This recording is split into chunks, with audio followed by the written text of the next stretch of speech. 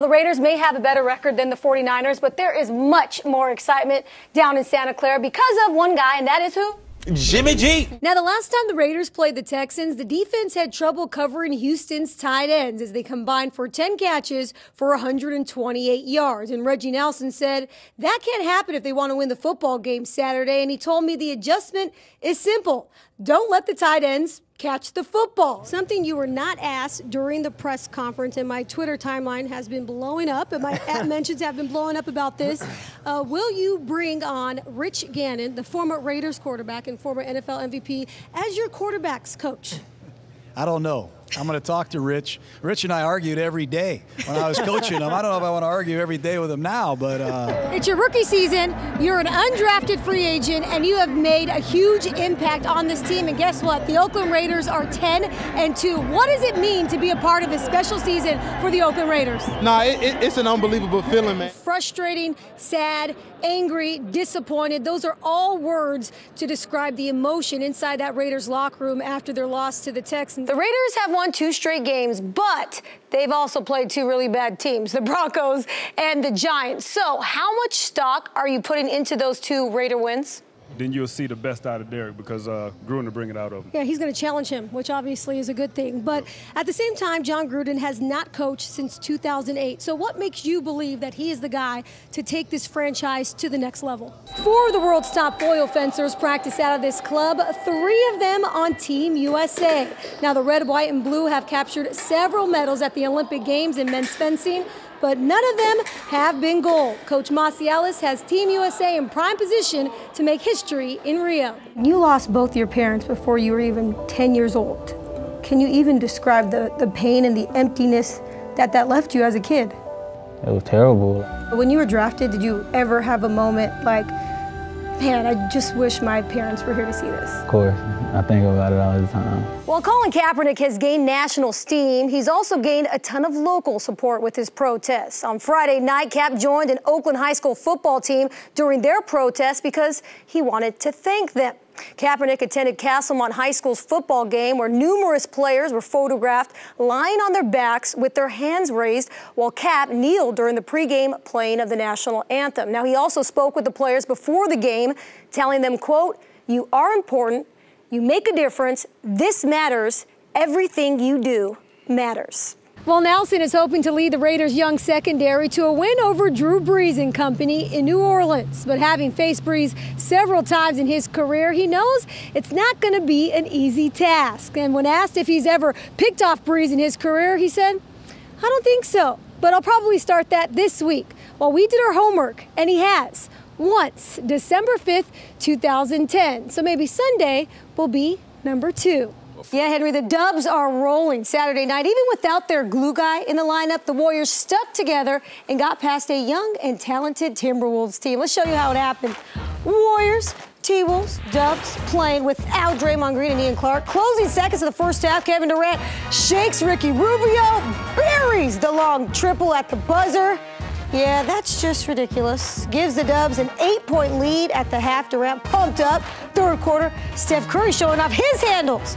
Multiple crossovers, and then finger rolls it in. Curry game high 34 points. Warriors win 115-102. The Splash Brothers and Kevin Durant combined for 85 points. Now get this, KD dropped 28 and becomes the first player in franchise history to post 25 points, 10 rebounds, 5 assists, and 5 blocks in a game. Hey, Henry, oh my goodness. Talk about the tale of 2 halves. The Raiders completely dominated the Carolina Panthers in the first half, but when Derek Carr went down with a dislocated finger to start the third quarter, it really took the wind out of the Raiders' sails, and the entire Coliseum went quiet. But when he came back, the place erupted. Time now to bring in our Raiders insider, Scott Bair, who joins us from Raiders headquarters. And Scott, obviously the big news is Derek Carr's injury. It was worse than we thought. He has a minor fracture in his spine and may be out for 2 to 6 weeks. So how big of a blow is this for this Raiders team, Scott? Well, entering this season, everyone expected it to be a 3-team race in the NL West, but that is not the case. The Giants with a stronghold right now in the division. Are you surprised by that, Rich? Now, with 45 points from their bench, Game 1 displayed just how complete and deep of a team the Warriors are. But it was their defensive effort they take the most pride in, with Andre Iguodala in charge of the toughest task, having to guard LeBron James. So I asked Andre if he ever looks back on film of his big defensive stops and strips on LeBron, and he told me no. He said, I actually don't look at positive film at all. I focus more on the defensive breakdowns and the miscues because I don't want to get too full of myself, and it helps me keep my edge. Derek Carr and the Raiders offense have scored over 30 points 4 times this season and average over 26 points per game. Meanwhile, the Vikings own the league's second best scoring defense. They also had the league's leading rusher in Adrian Peterson. But the Raiders sport a top 10 run defense. Now, the Vikings have been on a roll, winning 4 straight, and are sitting on top of the NFC North with the Packers at 6-2. Meanwhile, the Raiders have let a few close ones slip away and need to find the win column to keep their playoff chances alive. Yeah, no doubt about that, Papa. The doors just opened up about 20 minutes ago, so fans are still filing in here. And it may look a little empty right now, but trust me, come tip-off, it's going to look like the Warriors are playing a home game and that they're not in Cleveland because the official Warriors watch party is sold out. How about that? Talk about strength in numbers, right? And each fan that comes in here, they're going to get one of these, a cheer card. It says all gold, everything Finals 2017. In the back, again, strength in numbers with a picture of all the players here as well. Alex, Madison Bumgarner, he's on pace to pitch a whopping 232 innings this season. So how will Bruce Bochy manage his workload for the second half? Hey guys, I'm Fallon Smith with your Sportsnet Central update.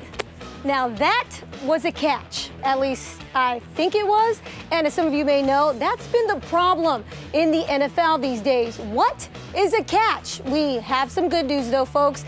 Today, NFL owners voted unanimously to simplify the catch rule, and my catch would have been ruled a catch on game day. Oh yeah, okay, so here it is. A catch is now defined as having control, being in bounds, and making a, quote, football move. Surviving the ground is no longer required, which means some of those infamous no catches in the past would actually now be ruled a catch, like Des Bryant's in 2014 against Green Bay, which cost the Cowboys a playoff win. If I was a fan, I'd be mad.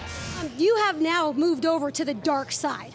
You are one of us. You're one of us now. And today you probably I thought when I played with the Raiders, it was the dark side. Is there another dark side? There's another dark side, the media. You ready? Let's be real. Okay. Let's be real, Charles. But you probably asked the best question in the entire press conference.